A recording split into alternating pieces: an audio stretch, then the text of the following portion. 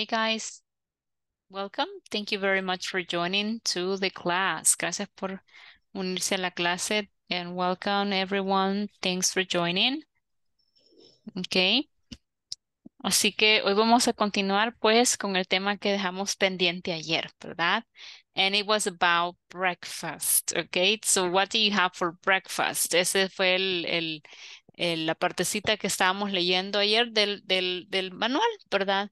And we were talking about three different options, right? We were talking about the US option, the Japanese, well, the American, version of the breakfast, also the Japanese version of a breakfast, and finally the Mexican version of breakfast, right? So we have eggs, bacon, toast with butter, orange juice, coffee, jam and jelly, ¿verdad?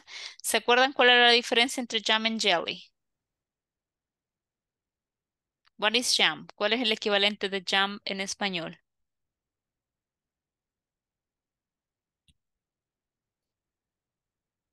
Ajá, Creo que Joao. era, perdón, buenas noches, good evening. Good Creo que evening. esa era la que usted mencionaba, que esa es la miel, Oh, no. como nosotros la conocemos, no, o la mermelada, perdón, Ajá, la la que traía mermelada. fruta, Correcto, muy bien. ¿Y jelly sería lo que conocemos como como miel. jalea? Jalea. Hola, Ujú. perdón. Ajá, jalea. Entonces, jam es mermelada, jelly es jalea. Muy bien, excellent, okay? And also, we have the Japanese version. We have fish, we have rice, we have soup, we have pickles, we have green tea. Que de hecho, entiendo yo que así debería ser un desayuno. Why? Porque es lo que se supone que en ese momento del día es lo que nuestro cerebro necesita, ¿verdad? Entonces, wow, I mean, it's something that probably I wouldn't, try. Quizás no sé si yo lo toleraría. Me imagino que sí, que uno se acostumbra, ¿verdad? El estómago se acostumbra. Pero sí, la verdad es que parece una excelente opción, ¿ok? So that is the Japanese breakfast option. But also we have the Mexican version. Actually, the Mexican version, it's very similar to our. Esa se parece más a la nuestra, right? It's very similar to the breakfast that you can prepare here in El Salvador. So we have eggs, we have beans, we have tortillas, we have fresh fruit, we have sweet bread, we have coffee with milk, etc. Right? And actually, I think it's a very good option, right? It's a very good option too. Now, ahora la pregunta es, porque ustedes nos van a contar, ¿verdad? So, what do you have for breakfast? Si quiere participar, pues levante la manita y solo nos va a contar qué es lo que usted desayuna. Raise your hand. Veronica, tell us, what do you have for breakfast? For breakfast, I usually eat pupusas. I enjoy pupusas, by the way, it's my favorite food. Oh, okay, very good, excellent. So, pupusas, but what are your favorite ingredients for pupusas? I mean, which ones do you like? I like beef and cheese, but maybe 2 weeks ago, I tried Italian pupusas. Okay, very good. Cheese and beans, I think, are like well, that is like the most popular, type of pupusa that we have in El Salvador, right? Very good. Generally, those are the ones that I eat. I like the ones made with corn flour, right? I don't like rice flour. No me gustan las de arroz. Es que sí me gustan, pero siento que me caen muy pesadas. Prefiero las de maíz. Son como más gentile, más gentiles al estómago, más soothe. Okay. What about anyone else? ¿Quién más? Thank you, Veronica, for sharing your option with us. Your breakfast option, okay? Silvia, and then Joao. Silvia. My breakfast this day was 2 meatballs, carrot white lemon, avocado, and a cup of coffee. Really? Wow, that sounds very delicious, right? So you Es que ate... estoy en un plan, perdón, teacher, de dieta en el gym Entonces, ese me tocaba, esa es la dieta que me tocaba. So repeat Y it. no, Meatballs? meatball, es que no sabía cómo decirle. Nosotros aquí hacemos tortitas de carne molida, Sí, o como meatballs. albóndigas, ¿verdad? Ujú. Meatballs. Ajá. Meatballs, carrot, with Carrot. lemon, ajá, zanahoria, era, no sé, o sea, era rallada con limón, pero yo solo puse Carrot with así, lemon. carrot with lemon, ajá, Yeah, that's okay. avocado, Mhm. y a cup of coffee. Very good, excellent. Okay, it sounds delicious, actually. No sé por qué, pero en mi caso también, I like, those type of things for breakfast, right? Mm, I don't know. Used to like bread. Solía gustarme mucho el pan, pero ya casi ya no. Entonces busco más otras opciones como más proteína, más cosas así, más pesaditas para el desayuno. Okay, very good. Joao, what about you? My breakfast today, eggs, two eggs, 2 eggs, beans, uh, coffee cup, perdón, a cup taza of de café, coffee, a cup of coffee. a cup of coffee, and two bread. 2 buns, porque si son pancitos les decimos buns, así ve. Buns, 2 buns. Ah, okay. Ujú. Y la otra sí, cup of coffee, right? Cup of coffee, Okay, okay. very good. 2 eggs, buns, beans, a cup of coffee. Very good. Jacqueline, what about you? Okay, I usually prepare for my breakfast eggs with beans. Also, I drink a cup of coffee like every day, Yeah. almost, Mhm. because I love coffee. Yeah, me too. I mean, so do I. I mean, I do love Yeah, coffee. with cremora, pero I don't know that. It's cream, cream. Okay. Yeah. So just try to Yeah. use milk instead of cream, okay? Okay. Uh-huh. Thank you. You're welcome. Let me see. Cream for coffee. Quiero ver si estoy en lo correcto for coffee. Yes, remember. Recordemos usar más que todo leche natural, ¿verdad? Para que lo otro no nos caiga mal al estómago. Porque el otro creo que se llama Coffee Mate, ¿verdad? En inglés, Coffee Mate. But you can say cream. Cream. Very good. Excellent. Try to avoid this one because it has been, ha sido, ¿cómo se dice, chicos? Prohibido en muchos países, ¿verdad? El Coffee Mate. Así que lean un poquito al respecto, ¿ok? Cream. Si agregamos cremona, please don't, ya no lo haga, ocupe leche Why? natural. Les voy a pasar un artículo, ok, but ya se los paso por aquí y luego lo leen ustedes, pero sí, ajá, ha sido quitado en algunos países, so be careful. Siempre tengan cuidado con lo que comen, ok? Ya se los paso. Let me see, mientras escucho a Elba Marisela. Okay, teacher. I breakfast, Ujú, beans, eggs, coffee ujú. y pan francés se me olvidó. Bread. Buns. Ajá, bread or Ah, buns, ajá. Si usted quiere decir bien. como los pancitos, ¿verdad? Los buns son como los bollitos de pan. Ujú. Puede Ok. decir buns o bread, ajá, también bread, pero no podemos decir two breads, como vimos, pues es incontable, ¿verdad? Ok. Ujú. Thanks. You're welcome. Anyone else? ¿Quién más, chicos? ¿Quién más nos quiere contar lo que desayuna? Henry, ajá. Good evening. Good evening. In my breakfast today, I have a cup of coffee and buns and eggs with ham Ujú. and cream. Okay, very good. Actually, cream is delicious, right? A mí, bueno, yo sí, chicos, I love cream o sour. En inglés, ese sería sour cream.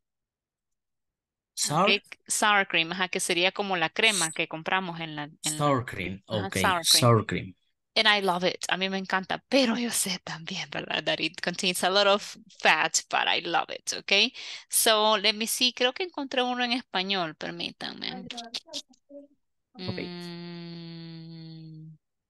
Bueno, ese es como para que medio entienda por qué, pero puede buscar usted un artículo aparte al respecto con lo que les acabo de decir, pero ahí va, ¿ok? Sí, ahí les explica por qué. Vaya. Entonces, ¿quién más, chicos? ¿Quién más? Hey, I forgot to take a picture of my breakfast. Les iba a mostrar mi desayuno, se me olvidó. Stephanie, what about you? Good evening. Good evening. I usually breakfast beans, bread, fried plantain, no sé si así sería plátano frito. Ah, fried plantain, yes. Okay. Or eggs, Mhm. cream, and a cup of coffee. Oh, it sounds delicious, Stephanie, right? So I love, guys, I love fried plantains, but mi mamá me regañaba porque decía que mucho, ¿verdad? Entonces hoy mejor los pongo a hervir, ¿verdad? I cut them in pieces and I put some water and then I cook them así sin nada, solo con agua. So, and it's delicious too. ¿Cómo le llamamos nosotros, chicos? Como se llama plátano salcochado, ¿verdad? Algo así creo que le llamamos, ¿ok? So, let me see. Reina, what about you? Joao, no sé si tenías preguntas, ya voy. I usually breakfast tea with cookies, galleta, cookies, sí, Mhm. eso, Oh, really? You usually have for breakfast cookies? yes, Okay, very good. Just try to find the time, okay? Try to find the time to prepare something, okay? So you can avoid cookies, okay? Para evitar un poco las cookies. Because remember, that's the food that you're giving to your body, to your brain, okay? Es que, bueno, a mí me encanta, chicos, hablar de comida, ¿verdad? Especialmente la que nos hace daño. Ya lo notaron, right? Entonces, I like to read a lot. Me gusta leer bastante al respecto, ¿verdad? Así que tratemos de comer nutritivo. Recordemos que el cuerpo pues lo necesita, ¿verdad? Nuestras células lo necesitan, nuestro cerebro lo necesita. Así que entre más saludable, menos nos enfermamos, ¿verdad? Isabel, tell me. Good evening. Good evening. I usually have for breakfast eggs and beans when I am at home. But in my job, I usually eat pupusas and always with a cup of coffee. Ay, yes, I know. Coffee, it's I love infaltable. coffee. Yes. Yes. Well, and actually, I have read, about coffee, and it seems to be, healthy. Es saludable si compramos pues una versión que no está muy procesada, ¿verdad? Pero que cuesta dejar el café de sobrecito, de hervir, I mean, cualquier versión está bien, right? So I love coffee too. In the past, guys, I used to drink like 4 cups a day. 4 cups, 5 cups a day. So I said, no, not anymore. Y después uno se pregunta, ¿y por qué es que me levanto y siento como que no he dormido? Me levanto y todo dolorido. ¿Qué me pasó? Sí, me fui a acostar temprano, pero se fue a acostar temprano con 2 tazas de café en la tarde, right? So That's you my have, case. yes, ajá. So we have to avoid it. Remember, recordemos que la hora se supone en la que debemos de dejar de tomar café, se supone son las 11 de la mañana, hasta las 11. De ahí pues ya no compré descafeinado porque así me ha tocado a mí para darme la mentira que estoy tomando café. Ok, así que, yes, right. Try to avoid coffee in the afternoon and in the evening. Ya en la tarde, en la noche, no. ¿Por qué? Porque entonces la cafeína se queda y no se procesa y ahí quedamos pues, que el cuerpecito está ahí viendo dónde pone la cafeína, right? Okay, very good. Now, in my case, guys, what do I have for breakfast? For example, today I had one tortilla, one toasted tortilla. I had one egg, right? Avocado, beans, pero salcochados, como le decimos nosotros, ¿verdad? And a cup of coffee too, right? And after that, I ate an apple, with peanut butter, porque me encantan las manzanas con crema de maní, right? So that was my breakfast today. So I eat a lot. Dinner, generally I don't eat dinner. Generalmente no como cena y sí como pues. Dice Roberto Carlos, teacher, no I can use a microphone. Vaya, ok, Roberto Carlos. Sí, es que estábamos emocionados aquí hablando de la comida y el desayuno que no hemos pasado lista aún, pero gracias por avisarme, ok. Así que I'm going to pause here. Voy a hacer una pausa para pasar lista. No sé si Joao usted tenía pregunta, disculpe. Sí, en el caso de lo que decía la compañera, plátano frito, ¿cómo se escribe? Tengo esa Fry. inquietud. Sí, fried. Fried plantain. Plantain. Thank you I very much. guess. You're welcome. And vamos a ver si aparece aquí para que veamos la ilustración. Yo así hago, chicos. Yo siempre que tengo una duda, digamos, armo la palabra como yo pienso que se dice y me voy a buscarlo. Fíjense que sí está, solo que como es más famoso, digamos, de cortarlo de esta forma, por eso aparece así. Pero si usted digita fried plantain, so you're going to find it like this. Entonces dice una, pues sí, ¿verdad? Frying, fried. Ok. Pues incluye una palabra más, miren. Pero vamos a ver la pronunciación primero.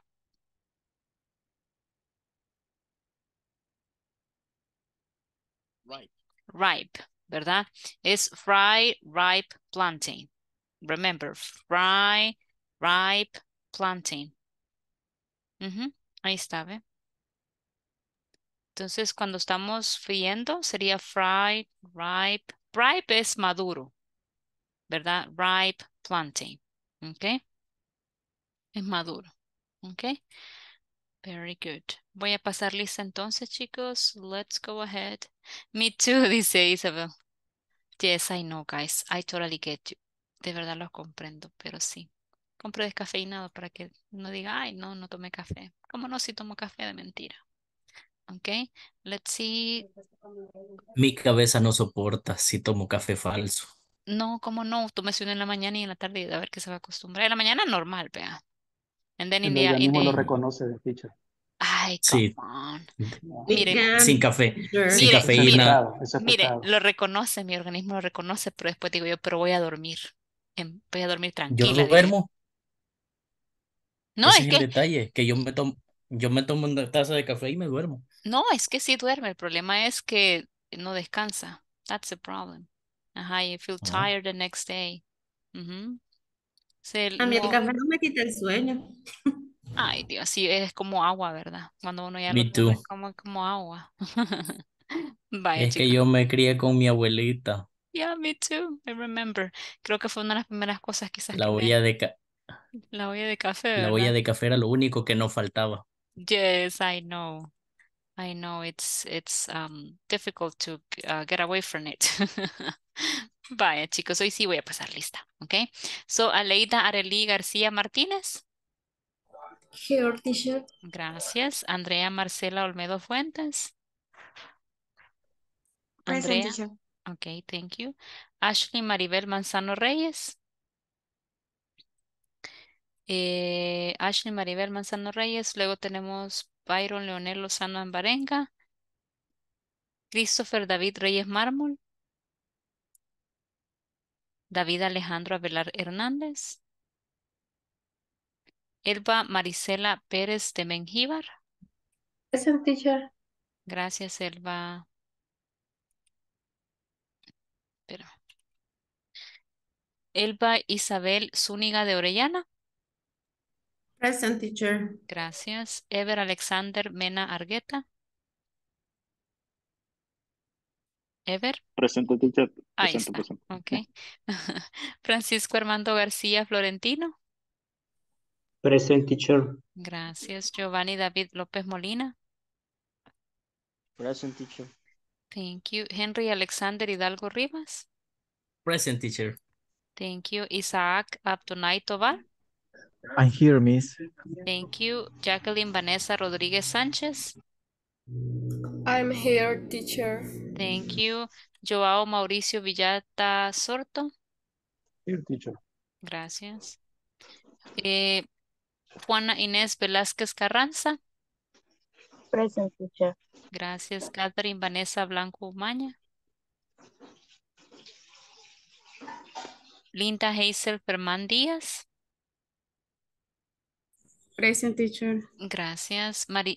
Marcia Beatriz Reyes de Manzano. Present, teacher. Gracias. María Beatriz Coto de González. Present, teacher. Good evening. Thank you. Good evening. María del Carmen Guzmán Alvarado. Present, teacher. Gracias. Melanie Fabiola Cuella Rodríguez. Patricia del Carmen Alfaro de Hernández. I'm here, teacher. Gracias. Reina Noemí Vela López. Present, teacher. Gracias. Roberto Carlos Ardón Ramírez. Él nos escribió, ¿verdad? Rosibel Esmeralda Laínez Salas.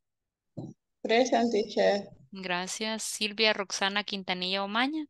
Present, teacher. Gracias. Stephanie Yamilet Barahona Hernández. Present. Thank you. Tatiana Emilia Hernández Escobar. Tatiana Emilia y Verónica Tatiana Chávez Cornejo. I'm here, teacher. Thank you very much. Okay, very good.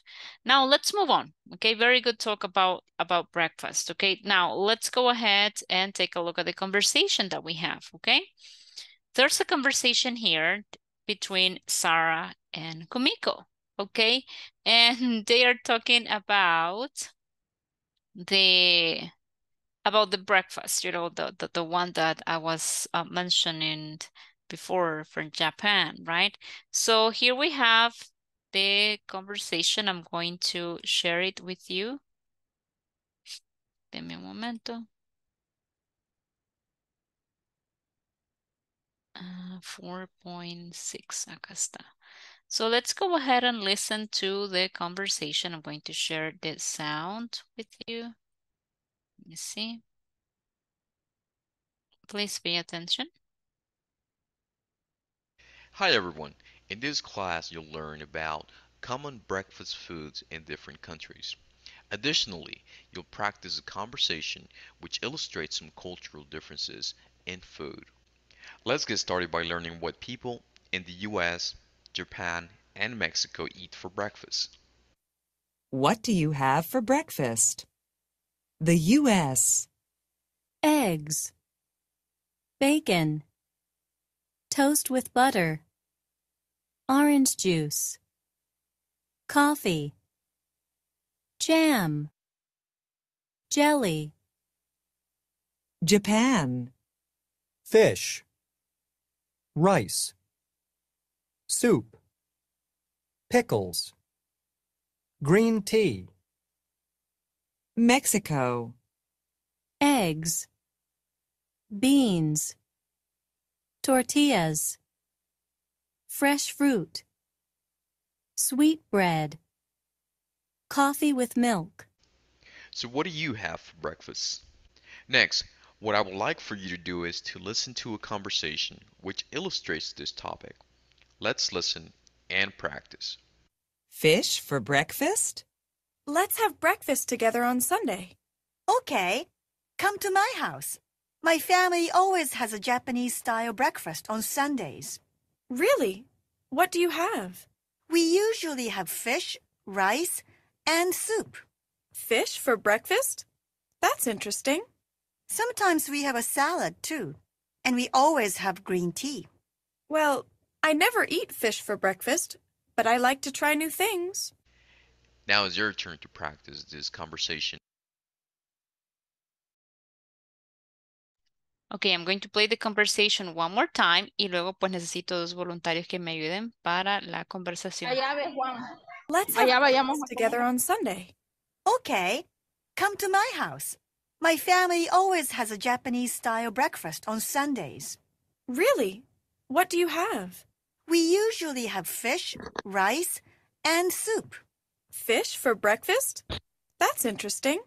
Sometimes we have a salad, too. And we always have green tea. Well, I never eat fish for breakfast, but I like to try new things. Now it's your turn to practice. Okay, very good. So can we have a couple of volunteers to practice the conversation? Volunteers to practice the conversation. Okay, Verónica and Jacqueline. So, Verónica, please ayúdeme con Sara y Jacqueline, ayúdeme con Kumiko. Okay, teacher. Let's have a breakfast together on Sunday. Okay, come to my house. My family always has a Japanese style breakfast on Sundays. Really? What do you have? We usually have fish, rice, and soup. Fish for breakfast? That's interesting. Sometimes we have a salad too. And we always have green tea. Well, I never eat fish for breakfast, but I like to try new things. Very good, okay? Thank you very much, girls, for helping me. Now, let's go ahead and take a look at the important words that we can get from the conversation, okay? So what are the words that we're going to focus on? Well, these words are the adverbs of frequency, okay? Let's have breakfast together, okay? My family always has a Japanese style breakfast on Sundays. So we're using here an adverb of frequency that is always. We usually have fish, rice, and soup, right? Fish for breakfast, right? Sometimes we have a salad too. And we always have green tea. I never eat fish for breakfast. Okay, now pay attention to all the sentences. Pon atención a estas oraciones que yo he marcado. Look, we have an adverb of frequency in each of them. My family always has Japanese style breakfast on Sundays. We usually have fish, rice, and soup, right? Sometimes we have a salad, and we always have green tea. And I never eat fish for breakfast. Now, si ponemos atención, ¿verdad?, a la conversación, podemos ver acá que tenemos prácticamente la fórmula, por decirlo así, ¿verdad? Como nosotros debemos estar utilizando la parte de adverbs of frequency, ¿ok? Entonces tenemos acá always, usually, sometimes, always, and never. ¿Ok? Now, ¿qué más pasa acá? Que me doy cuenta, si usted se fija, ¿verdad? Me doy cuenta que el verbo siempre viene después del adverbio de frecuencia.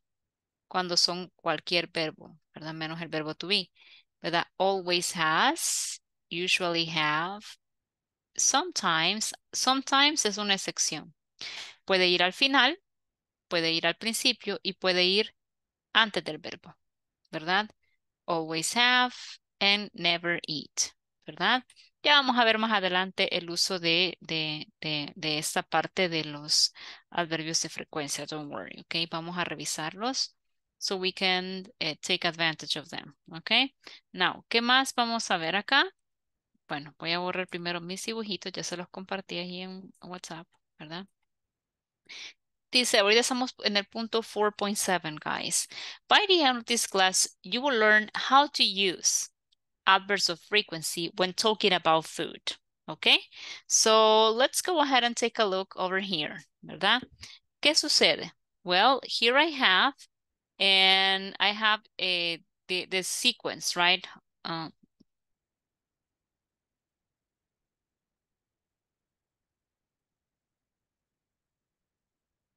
Ok. Una compañera de ustedes me está escribiendo que no, pues, que la sacó, dice, de la clase. Lo siento. Ya vamos a revisar. So, tenemos acá los adverbs of frequency. Es como que yo, chicos, me voy como del nivel más alto al nivel más bajo. Cuando yo digo always, I'm talking about 100%. Usually, vamos bajando ahí el porcentaje. Often, que es a menudo, ¿verdad? Ya vamos con un 70%, sometimes 50%, hardly ever, casi nunca un 20% y never que es 0, ¿verdad? Entonces, si usted se fija acá, chicos, o si ustedes se fijan, perdón, acá tenemos el adverbio de frecuencia siempre antes del verbo, entre el sujeto y el verbo. ¿De acuerdo? I always eat breakfast. I usually eat breakfast. I often eat breakfast. I sometimes eat breakfast. I hardly ever eat breakfast. And I never eat breakfast, right? Y tenemos el caso de sometimes. Sometimes puede ir, como ustedes vieron, en la posición que siempre va, que es antes del verbo, o puede ir al principio, o bien puede ir al final. Do you ever have fish for breakfast? Cuando yo le quiero preguntar a alguien, ¿verdad? Si alguna vez o si en algún momento, ¿verdad? Consume cierto producto, cierta comida, ¿verdad? Ocupo do you ever. Do you ever have fish for breakfast? Yes, I always do. Sometimes I do or no, I never do, right? Y pues con esta información me paso a lo siguiente, que es lo que yo les preparé.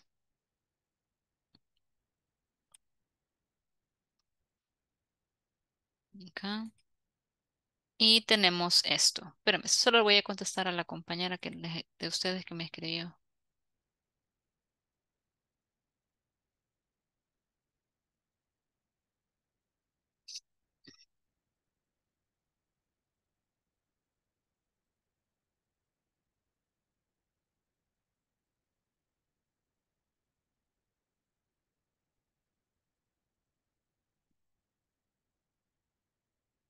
Bye. Dice the adverbs of frequency, right? So these words are with the verb in the middle of a sentence, ¿verdad? So that is the position that it takes. Pero, ¿por qué mencionaba yo que siempre va antes del verbo o entre el verbo y el sujeto en cualquier otro verbo que no sea el verbo to be? Porque con el verbo to be cambia. ¿Ok? ¿Cómo así, Marce? Vaya. Cuando nosotros tenemos verb be, si usted se fija acá, va después del verbo. ¿Ok? Por ejemplo, acá tenemos my brother never speaks to me. She's always late. Do you often go to restaurants? I sometimes eat too much or sometimes I eat too much. They rarely go camping. Ve acá, primero va el verbo y después va el adverb of frequency, ¿verdad? Entonces, we have to be careful with that. Hay que tener cuidado para no equivocarnos. Quiero ver si puedo encontrar algún gráfico aquí que les ayude. Adverb of frequency with verb be.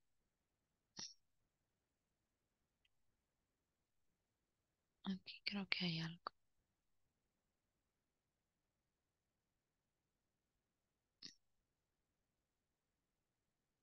Vaya, esa sería la formulita para usarlo con el verb to be.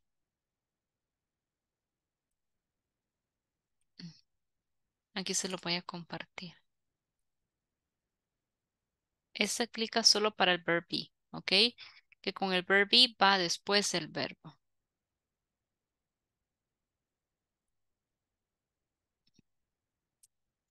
Y esa sería la formulita para los demás verbos, lo que les estoy compartiendo ahí, ¿verdad? Entonces, así es como lo vamos a usar. ¿De acuerdo? Now, let's take a look in here. We have more examples, okay? We have adverbs of frequency. Adverbs of frequency go before the main verb, right? I always drink coffee in the morning, or Sandra often goes to Chicago on business. You sometimes look unhappy.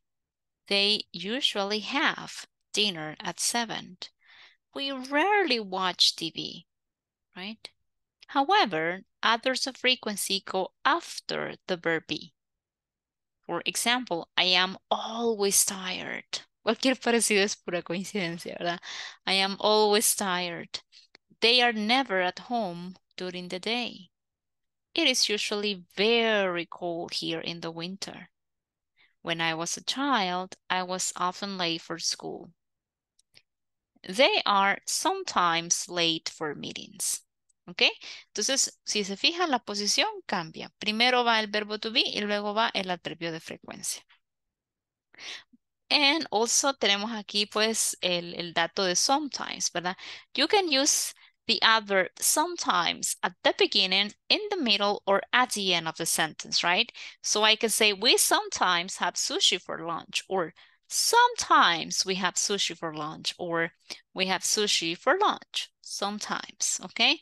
Entonces, you can go ahead and use, pero solo, eso aplica solo con sometimes, ¿ok?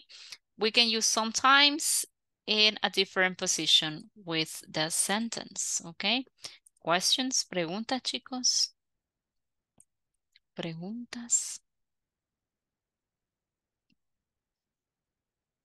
¿O alguna pregunta con respecto a la plataforma?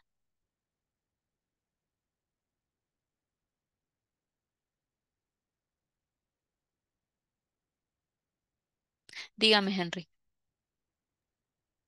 La posición de sometimes puede variar siempre o el verbo to be volvería a ser una especie de excepción y tendría que ir como en la última oración que está ahí en el ejemplo. No. Con sometimes siempre puede haber cambios. Esas son las tres opciones que usted tiene, ¿verdad? Y puede usarlo Ujú. de esa forma. Y la verdad es de que las tres formas estarían correctas. Ujú. Para el caso, el ejemplo dice, they are sometimes late for meetings. Ujú. Podría usar, they are late for meetings sometimes. Correcto. O sea, Así es. no importa, siempre que sea sometimes, no importa qué verbo se esté usando. Correcto. Sí, porque yo puedo decir sometimes they Ok, are late for meetings, ¿verdad? Al principio, sometimes they ok, are late for meetings, or they are ok. sometimes late for meetings, or they are late for meetings sometimes. Ujú. No importa. Muy bien, excellent. Now, any other question, guys? ¿Preguntas? Thank you, Henry, for your question. No Ok. questions?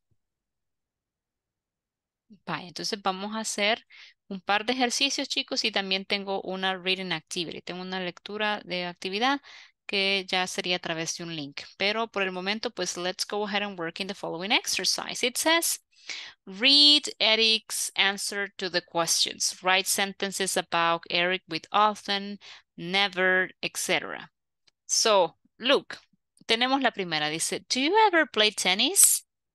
Yes, often. Eric often plays tennis. So, vamos a construir la oración completa, ¿ok? Le pregunta ahí, do you get up early? Y él le dice, yes, always. ¿Cómo nos quedaría la oración en este caso, chicos?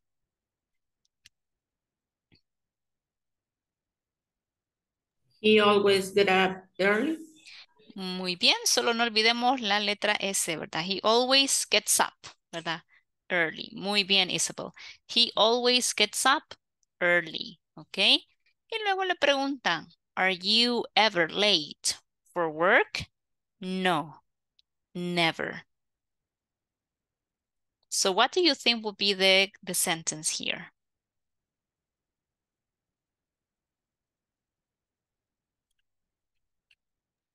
He are never late for work.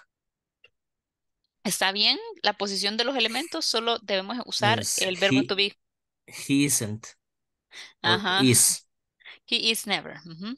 Is He never, is okay. never He is late for never work. late for work. Correct. No podemos usar isn't porque never ya es negativo, ¿verdad? La oración en Okay. sí la convertimos en negativa al usar never. Muy bien. Yes, he is never late for work. Excelente. Le preguntan, do you ever get angry? Sometimes. What would be the sentence?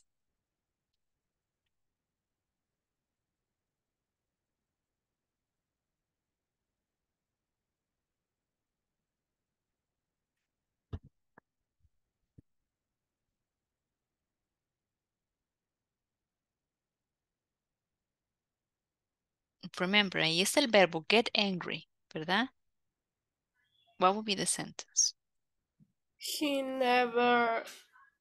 Oh, excuse ¿Sí? me. He sometimes gets angry. Very good. Correct. Right? He sometimes gets angry. Then someone asked, do you ever go swimming? Rarely. So what would be the sentence?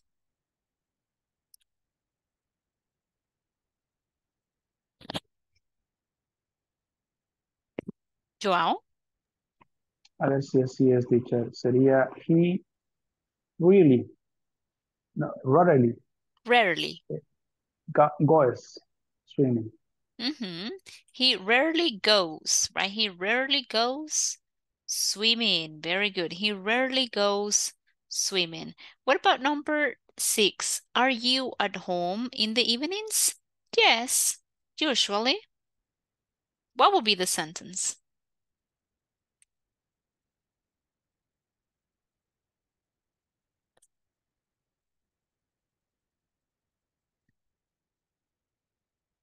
Henry? He is usually at home in the evenings. Very good. He is usually at home in the evenings, right? Very good. Correct. Okay. I'm going to share this with you as well here. There we go. Okay. So, now we're going to pause here. Vamos a pausar porque vamos a hacer un ejercicio de lectura. Okay. But this one is going to be... esta va a ser por medio de un link y me van a mandar su captura de pantalla, pero aquí al chat de Zoom, no al de WhatsApp, al de Zoom. Vaya, permítame, solo vamos a cortar la URL para que no quede un gran link, ¿verdad? Ahí, que a veces no nos deja ni siquiera entrar.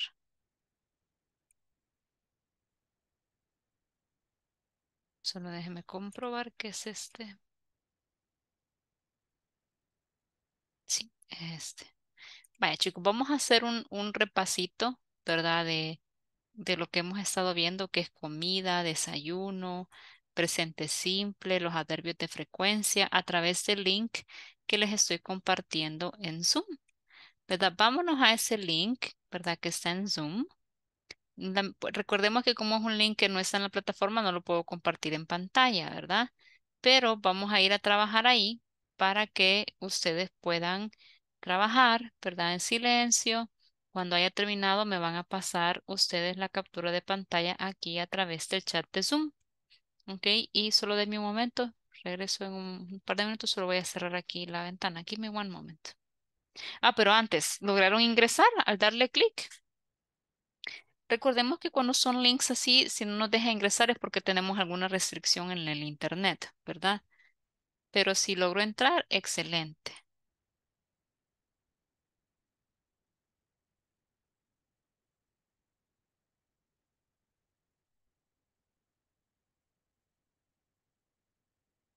¿No? ¿Todo bien?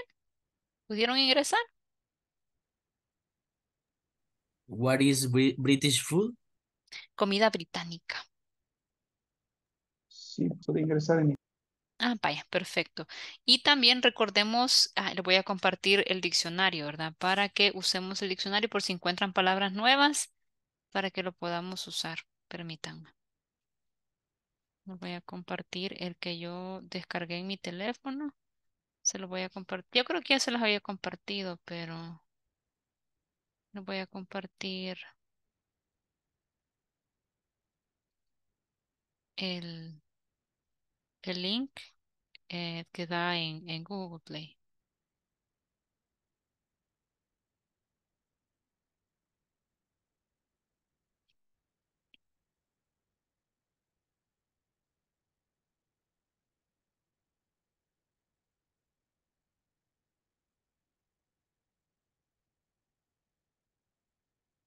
Mm,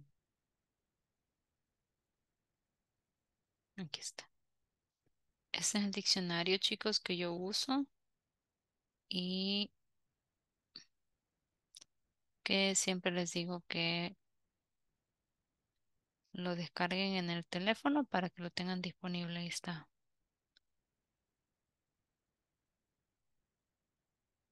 que es el de word reference. ¿Ok? Deme un momento, chicos.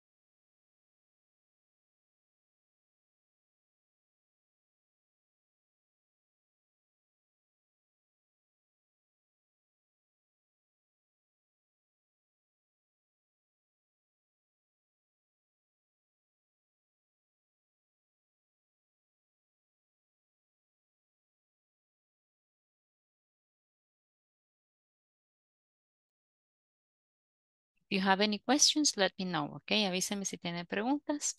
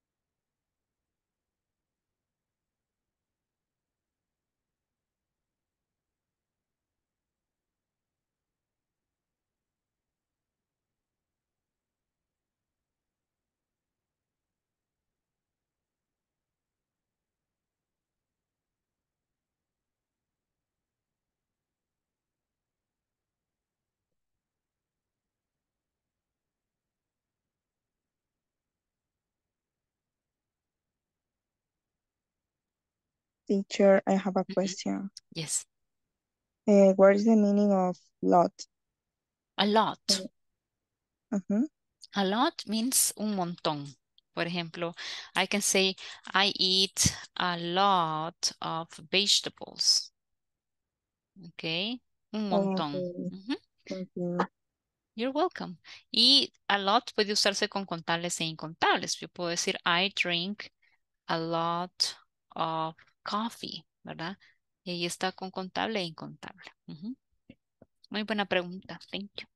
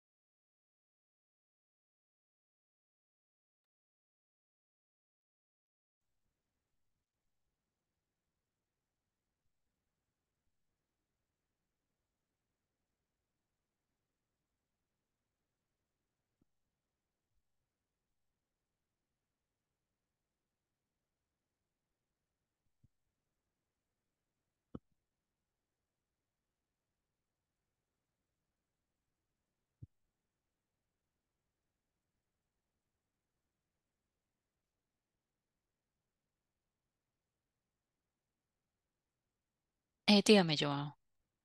El screenshot se lo mando ¿dónde? Aquí en Zoom. Va, ok, Ujú. Please. Thank you. gracias. You're welcome.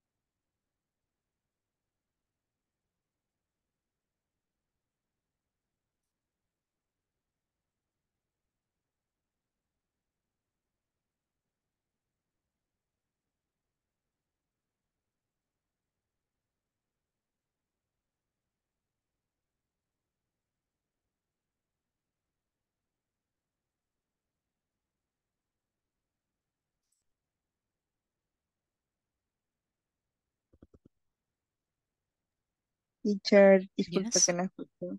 Es al chat de Zoom, ¿verdad? Sí, en el de Zoom, correcto.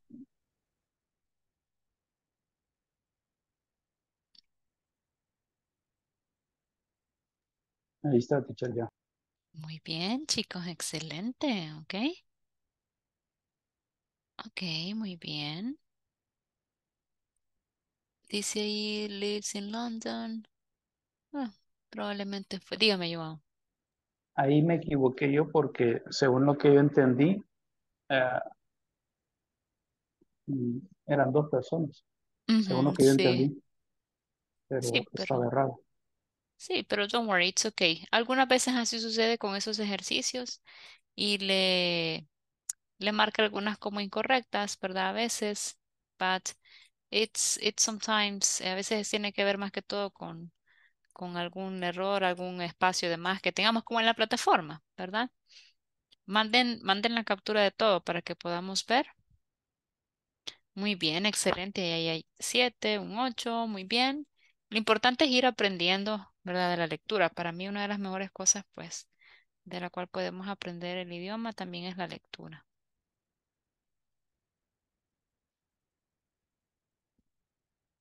Veamos quién más.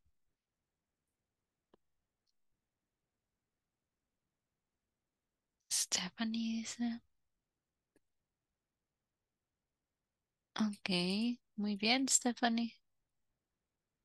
Ah, miren, ella tuvo 9. Veamos allá. Ah, ok, muy bien. Excelente. Good job. Muy bien, Giovanni.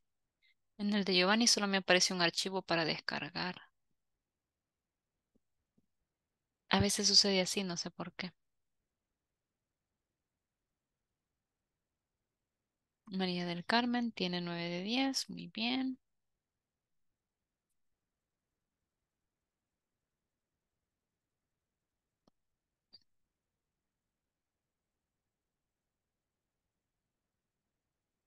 Ok, muy bien, excelente. Ahí vamos con otro 9.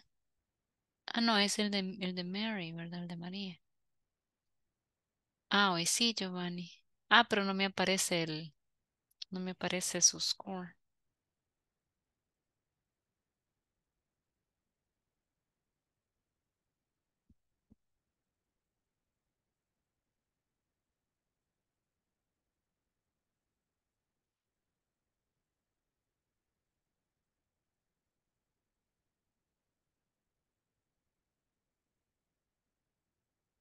Veamos.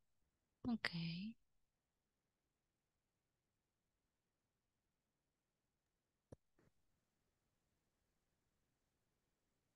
Muy No sé bien, cómo entrar a chicos. esa cosa.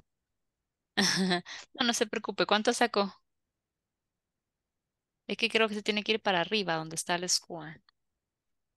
You have to scroll up where the score is.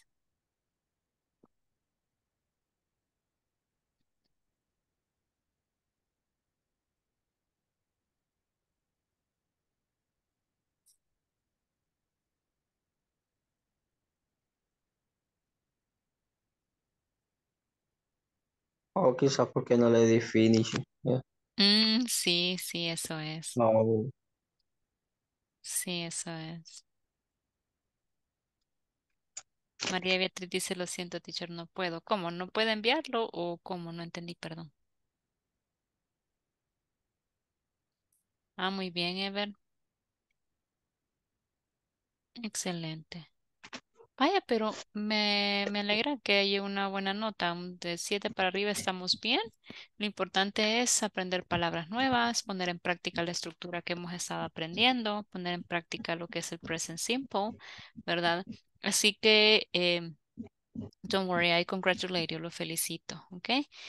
I'm going to stop here, guys. Me voy a detener acá, ¿verdad? Porque ya tengo que finalizar la clase, pero por si alguien pues no pudo realizarlo o lo va a hacer después, ¿verdad? Se lo voy a dejar aquí en el chat, ¿verdad? De WhatsApp para que usted lo complemente luego. No tiene que mandarme la captura, no hay ningún problema, ¿verdad? Y pues ahí usted sabe cómo utilizar ahora este sitio web.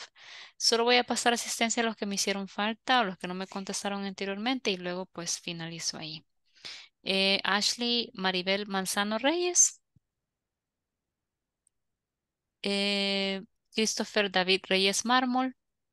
Here, teacher. Gracias. David Alejandro Avelar Hernández. David Alejandro Avelar Hernández. Catherine Vanessa Blanco Umaña. Catherine Vanessa Blanco Umaña. No vino hoy.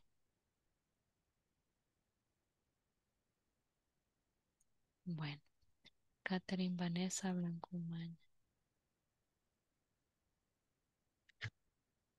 Quiero ver. ¿Quién más?